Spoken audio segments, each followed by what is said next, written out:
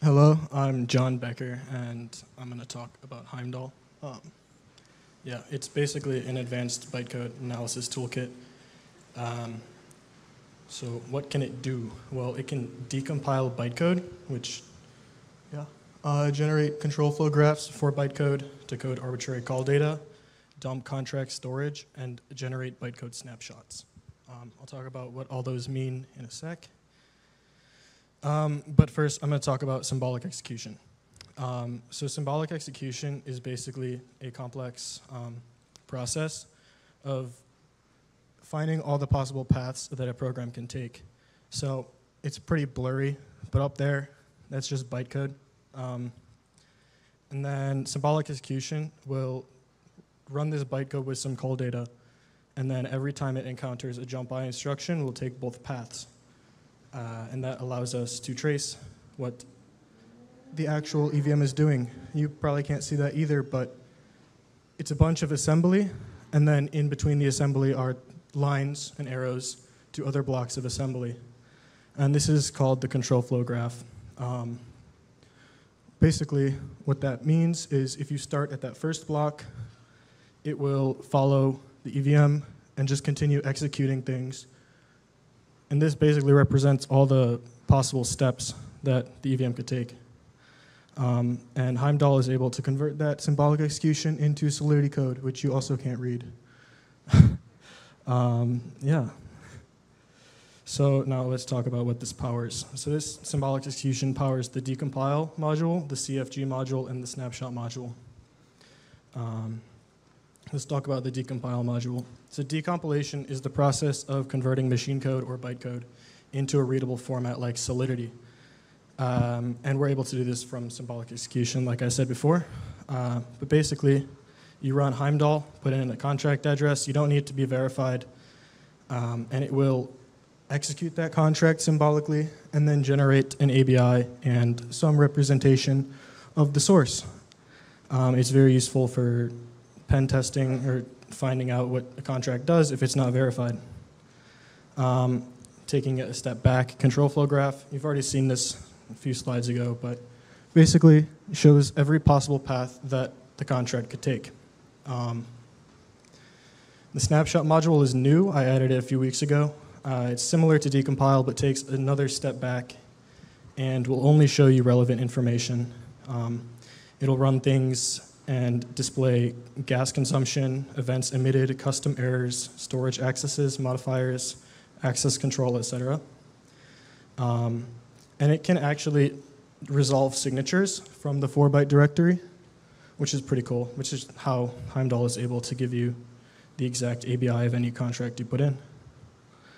And then another module that does not rely on symbolic execution is the dump module, which basically will fetch all the transactions a contract has made or been interacted with and replay them.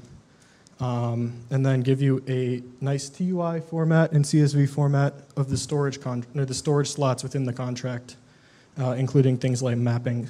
And if you could read that, which you probably can't, this is the wrapped ether contract. And you can see the first 3 slots are wrapped ether, and then the decimals and stuff, and symbol. And then the last module I'm going to talk about is decode, which basically you can put in arbitrary call data or a transaction, and it will decode the call data using the 4-byte directory. So the first 4 bytes of the actual call data will be looked up, and then it'll take all those possibilities and attempt to decode them, and whatever succeeds will be the output. So in this example, you can read that. This example is just a withdraw. I think it's also from wrapped ether, but put in the transaction hash, you don't need the ABI. It will just tell you it's a withdraw of whatever the hell that uint is. And you can also explain what the call does roughly using GPT-4. Okay, so what's next? I'm going to be working on a monitor module, which basically will just watch the mempool for some patterns and then call cron or whatever you want it to do whenever something happens in the mempool.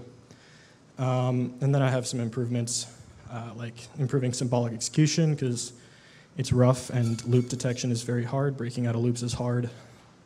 improving the decompilation output so that you can actually recompile it, or just making it better.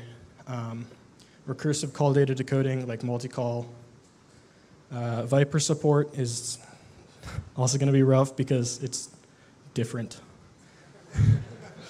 And then GPT-4 powered code cleanup is kind of on the back burner because AI is not deterministic, and I don't like that. And then raw trace decoding will also be added eventually. You can get in touch. This is very short, but it's technical, so if you want to talk to me afterwards about anything, feel free. I also like otters, so there's an otter. Thank you. Thank you, John. Next up, we'll have Jason Rennick, who is going to talk to us about the secure signer using Intel SGX.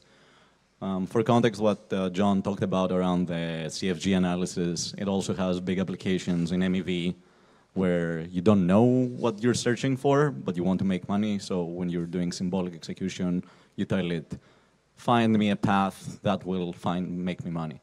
And the searcher, the solver then, is responsible for finding a path.